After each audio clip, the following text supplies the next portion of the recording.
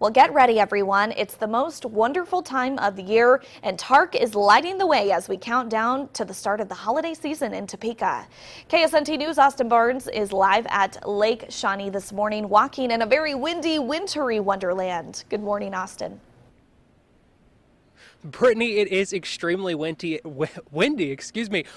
out here and wintry, but it is one of the most festive places I've been out here at Lake Shawnee for the Winter Wonderland put on by Tark. I've got to tell you, I wish that you were out here, Brittany, and I wish Kyle was here too, because we're all huge Christmas fans, and this place is a tremendous place to be. I know that Thanksgiving is just around the corner. We're not quite to Christmas yet, but just stepping foot here, as soon as I got out of the car, I felt the Christmas spirit kick in, and I am loving it. Of course, tonight, Tark will host a walkthrough of Winter Wonderland.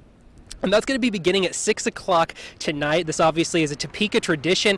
You'll be able to come out here, take a tour of those lights until 8 o'clock. And then at that time, you'll actually be able to bike through the Winter Wonderland. I was talking with the development director of Tark just a little while ago. She said there are bikes out here that you'll be able to rent. You'll be able to just get a new perspective of these lights, get up close and personal. You can roll through here, through the park, the campground, rather, as many times as you want, checking out those lights. And we will have some more with my discussion with her in the 6 o'clock hour, so stay tuned for that. She had some really great things to say about who this event benefits. Of course, 19th year is what we're heading into for Tark's Winter Wonderland. Now, obviously tonight, those chilly temperatures that are setting in now, that wind, all of that, but it'll be curbed because there's going to be a hot chocolate bar out here, you guys, that is going to be sponsored by Hy-Vee. They're putting that on, so if you head out here, you may find me bellied up to that because I am all about staying warm, all about some hot chocolate. So yeah, if you're going to be coming out here again, just start at 6 o'clock tonight, and then of course more coming up on this in the next half hour. Reporting live from Winter Wonderland, Austin Barnes, KSNT News.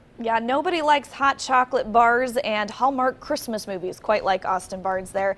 Definitely have to check out this Tark Winter Wonderland show. It is phenomenal, and we will have a continuous update and overview of it throughout the show this morning. In